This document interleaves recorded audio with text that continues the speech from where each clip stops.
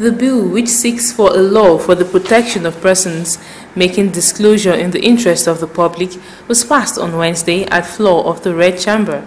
This followed the consideration of the report of the Senate panel on judiciary, human rights and legal matters presented by Senator David Umaru, its chairman. The Senate, in the Committee of the Whole, considered all the clauses of the bill and scaled it through the third and final reading. Senator Umaru had, while presenting the report of the committee, mentioned the objectives of the bill to include ensuring adequate protection of whistleblowers from reprisal, discrimination and other consequences associated with the trend. The passage of the bill will guarantee adequate protection for potential whistleblowers against reprisals, victimizations, job losses, etc. The provision that contemplates monetary reward for whistleblowers whose information lead to discovery of looted funds, proceeds of crime or improper conduct is a laudable and innovative provision of this bill.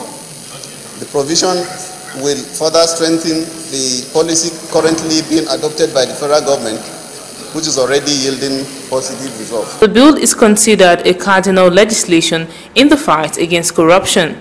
The Senate President, Bukola Saraki, congratulated the members of the judiciary and anti-corruption, stating that a landmark has been made. I think a landmark has been made today, and this will definitely help in those patriotic individuals who risk their lives and everything, ensuring that we fight corruption, and will by this law be able to protect them, encourage others to pass, and at the same time also be able to have strong laws that also will discourage those that want to misabuse this law. The bill was dumped by the 6th and 7th Senate out of worries expressed then by lawmakers that it could be used as a tool for witch hunt. The anti-corruption stand of the current administration is believed to have been behind the passage of the legislation, since the executive already has it as a policy that is being implemented.